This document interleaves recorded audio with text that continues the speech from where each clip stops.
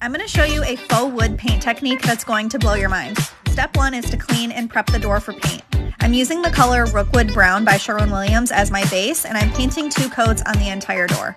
I'm starting with a brush to get in the grooves and then using a roller to paint the rest. I'm using the gel stain coffee and painting it on with a brush and then wiping with a staining pad to blend it. I painted the frame and removed the storm door, and now my door looks like this. Can you even believe it? Follow along with me to teach you more budget-friendly DIY.